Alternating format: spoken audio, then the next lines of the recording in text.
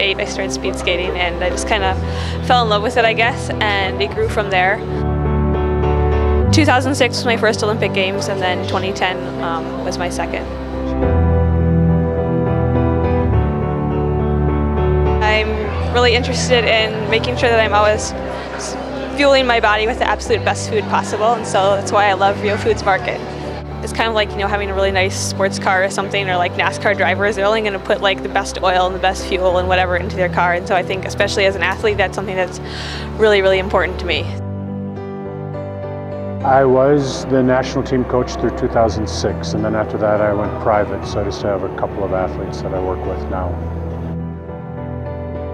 It's a great sponsorship for Maria with Real Foods Market because she's so careful about what she eats. She's under very strict supervision from a nutritionist, and she loves to cook. She loves to make her own food and be very careful about all the ingredients, and so it's actually a perfect sponsorship for her because that way she knows that she's getting good food and she knows exactly what she's putting into her body, which is crucial for an athlete.